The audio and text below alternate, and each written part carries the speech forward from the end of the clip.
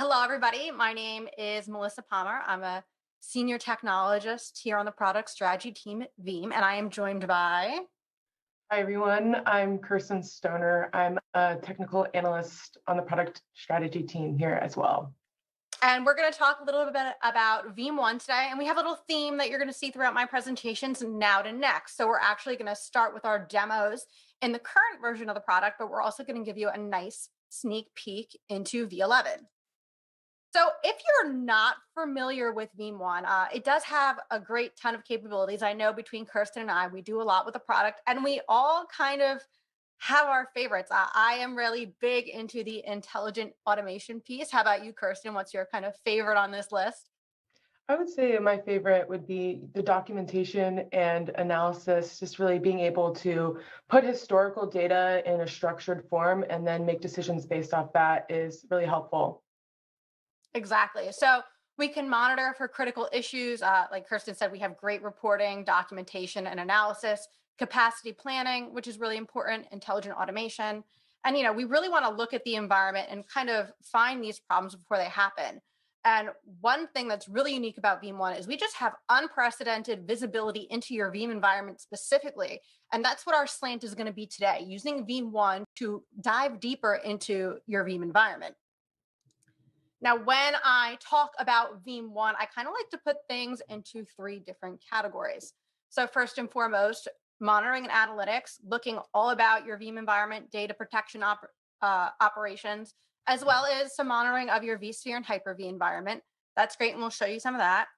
Intelligent diagnostics and remediation. Now, Veeam Intelligent Diagnostics is one of my favorite things that I'm going to demo for you today.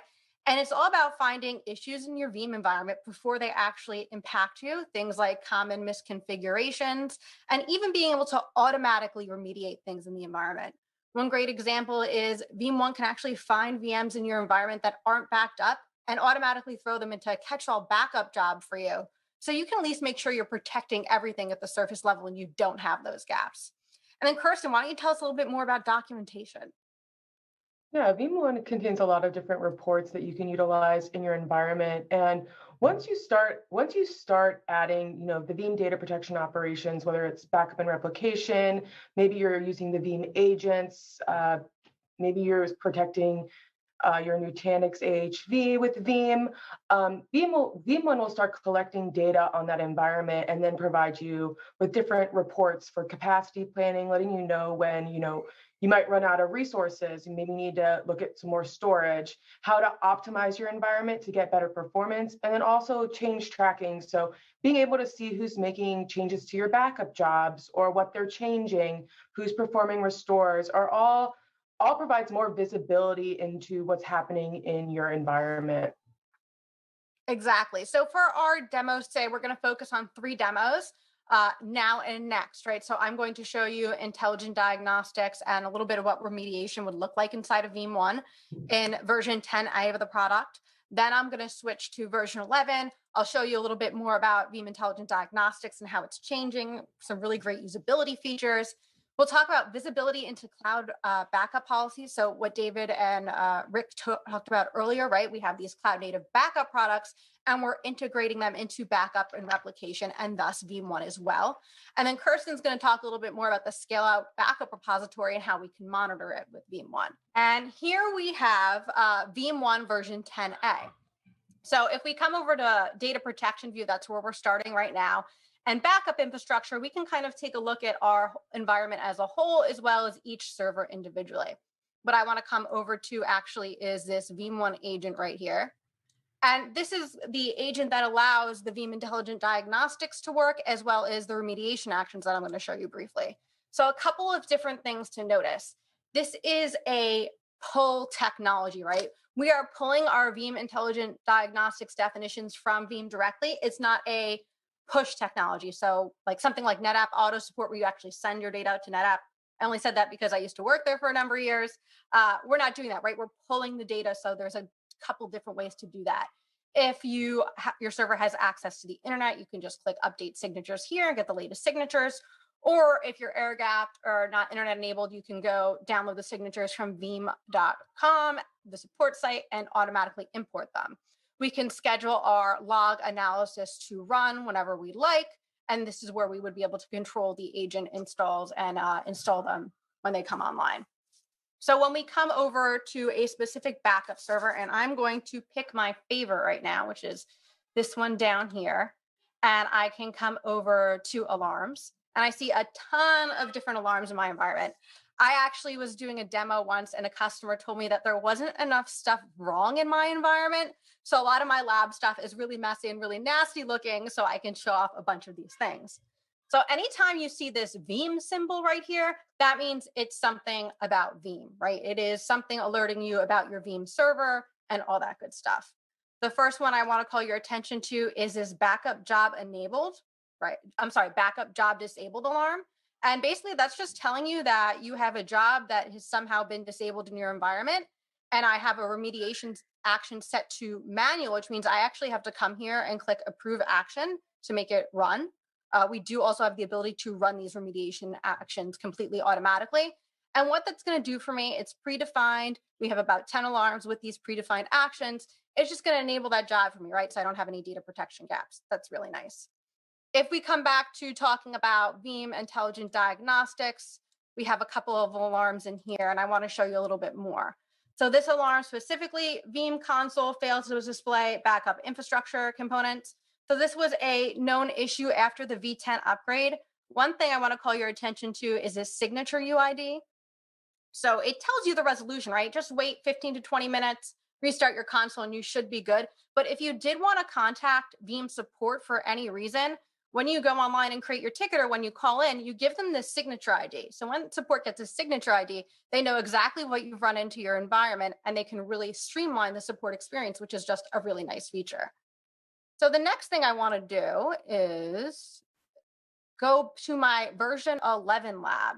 So this is version 11 of Veeam ONE. And you can see I'm kind of at the view we're at before, right? I'm right in the alarms view of Veeam ONE. And you can see I have the Veeam Intelligent Diagnostics test signature triggered.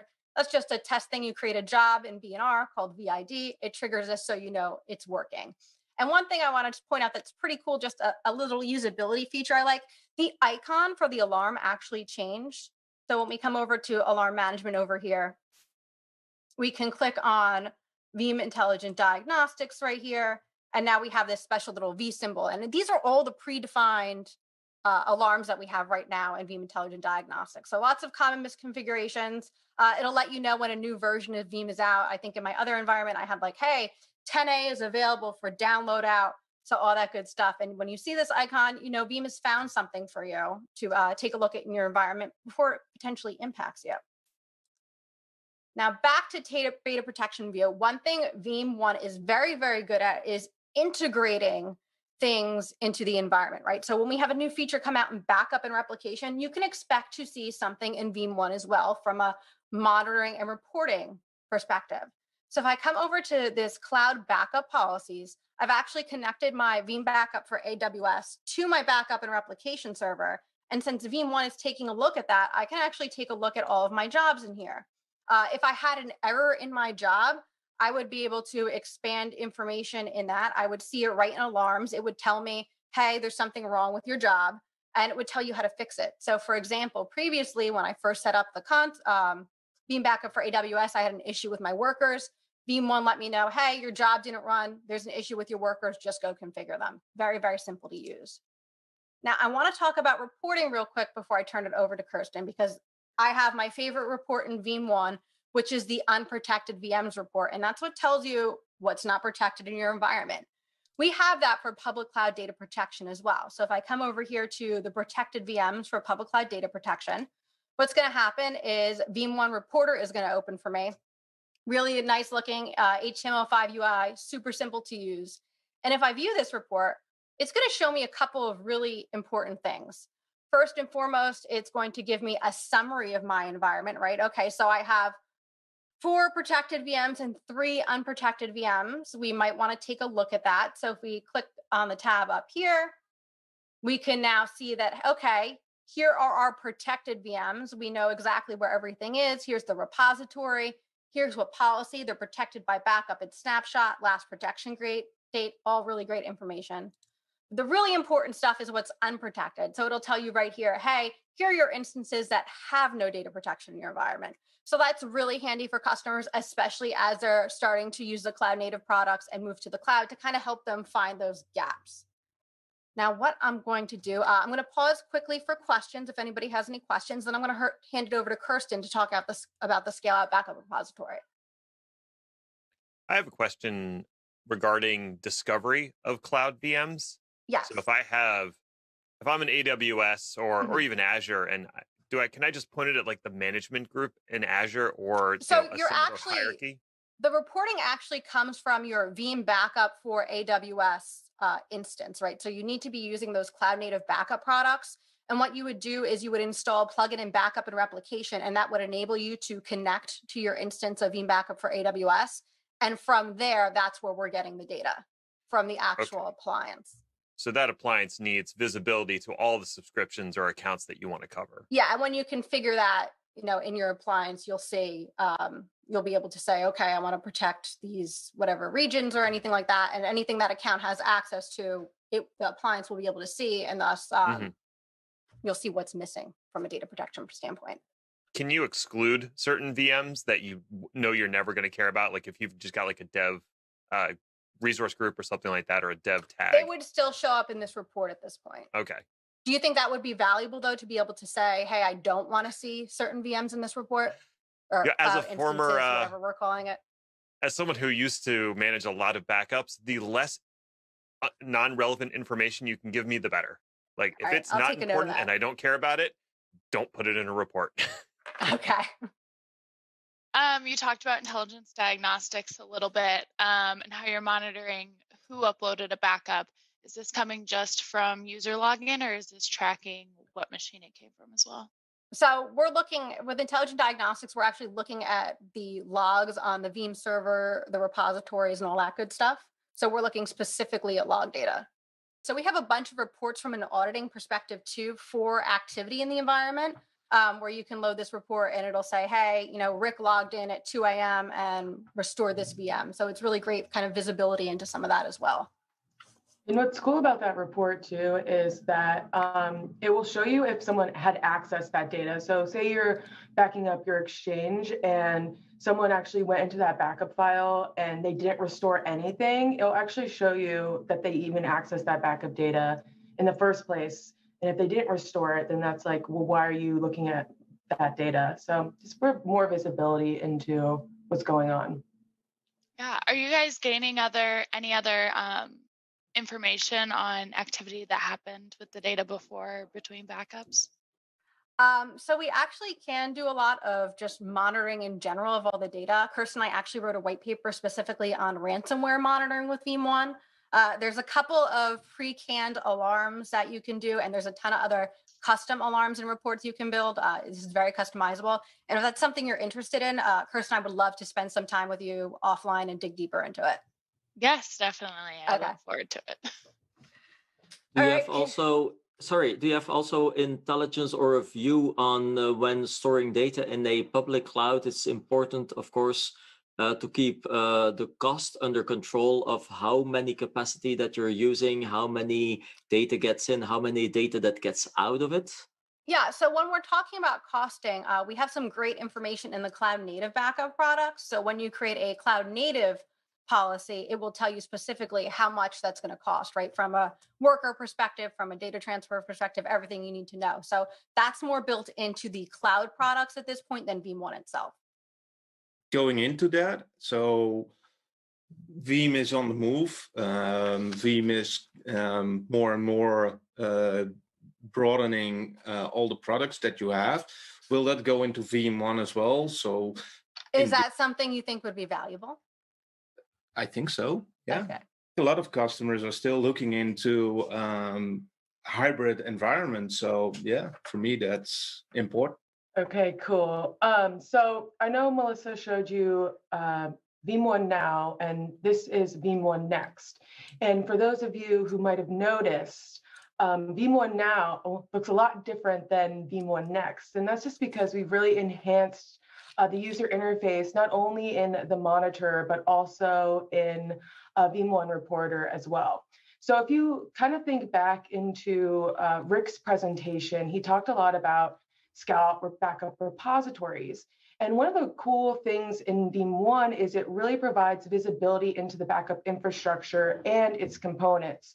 So if you take a look at the data protection view on the side here, you actually see, we can see our backup repositories, our AWS repository, which is hosting our Veeam backup for AWS data and our backup jobs there, our backup proxies and our file proxies. So if you're backing up any NAS device or anything like that. So you gain a little bit of visibility into the infrastructure components and how they're performing as well. In this view here, you can see your overall job status, your virtual machine jobs, and your agent jobs. But what I really wanted to talk to you about is the backup repositories. In our environment, you can see that we do have that scale backup repository added in. You can also see if you have any external repositories and any regular backup repositories. And a regular backup repository is just going to be a simple repository. Maybe it could be a Windows, a JBOD, or anything like that, just added in on-prem into your Veeam backup infrastructure. You can see how many virtual machines and computers we're storing in those repositories, and also the amount of data we are backing up. And you can see too, just some general information about the used space on those repositories. Now, Rick talked a lot about the scale-up backup repository and really adding in that archive tier in version 11. So we added actually visibility into that repository within Veeam ONE as well, because Veeam ONE is a really powerful tool when it comes to monitoring the efficiency of data protection operations. So if we click on our scale-up backup repository, we get a general overview of how that repository is configured. You can see the repository type, the backup files placement. For this scale-up backup repository, we're doing the data locality file placement, just making sure that we're keeping our full backups with our incremental backups on that repository. You can see what type of extents we have. We have 2 performance extents, 1 capacity, and 1 archive. And if you remember back into Rick's presentation, the performance extent is going to be that on-prem storage, the capacity extent, object storage, and then the archive extent being something like AWS, Glacier, and different things like that. How many virtual machines we're storing in that scale backup repository, and then also just a little bit more details about the amount of space that it's using. You also get this capacity planning section here, really allowing you to identify maybe when you need to reevaluate the amount of space that you have in your repository and things like that. So allowing you to forecast for the future. So if we drill down into our specific repositories, so if I take a look at this object storage repository 1 here, you can actually see that this is the capacity tier because it's Amazon S3. You can see the region, the bucket, if copy mode is enabled, if encryption's enabled, the amount of used space, etc. And then over here, you can actually see we did have some data copied over. So we had some data copied over today, actually, into this repository. Now, if we take a look at object storage repository 2, this is really going to be our archive tier. It's going to Amazon S3 Glacier. You can see the bucket, and then if any of this data has been archived to this object storage bucket here. Unfortunately, our archiving policy hasn't hit in yet, so that data hasn't moved into that bucket yet. But when that policy is hit, that data will start offloading into the archive tier. Another important feature that has been added with version 11 is the scale-up backup repository configuration report. So if I come over here and click on reports configuration, I can actually run this report here to give me a little bit more information about the configuration of my scale-up backup repository. So if I select infrastructure and then backup infrastructure, and then click view, I get this really structured, formatted report that I can take a look at to give me a little bit more information on my environment.